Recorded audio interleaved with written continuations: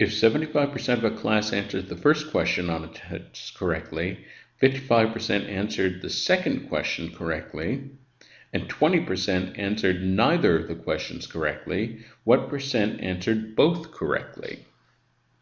So I'm going to do this with a Venn diagram. This entire big circle is 75%. I'm not going to write 75 in this diagram just yet because it will be confusing with the overlapping regions. And then similarly, the big second circle has 55%.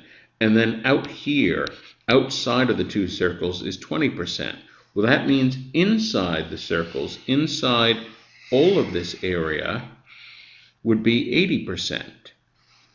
Well, if that's 80% and the first circle is 75%, it means that this area here in the second circle, the part of the second circle outside of the first circle, has to be 5%. That's the extra 5%.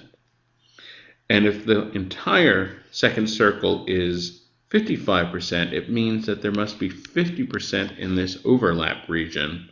And of course, that would mean that there was 25% just in this region here. And indeed, that adds up to 100%. What we're interested in is the overlap region of 50%.